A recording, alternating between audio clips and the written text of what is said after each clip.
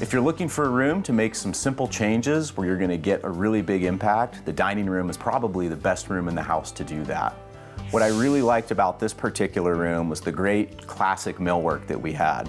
The original paint color really just didn't showcase that millwork, so I wanted to use a color that was still a little bit brighter and definitely more on the refreshing side. And so that color was Moment's Notice by Clark & Kensington. This dining room has a pretty open, airy feel with a lot of natural light, and I want to keep the room feeling open, spacious, and bright, and going with minimal decor was a great way to keep that feeling.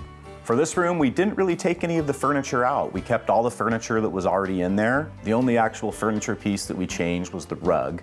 And the reason we did that is I wanted to bring in a color that helped tie things together and a color that also stood out against the warm floor colors.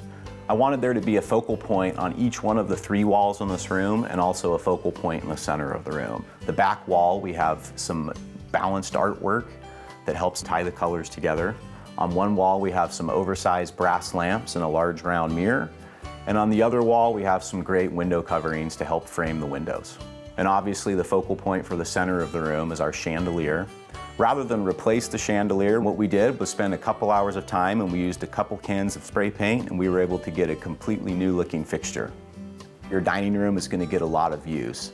And I know around the holidays that may be the last time that you would think about making some changes to a room. But as you can see, it's incredibly easy to get a whole new look for your dining room with just a little bit of time and a little bit of effort.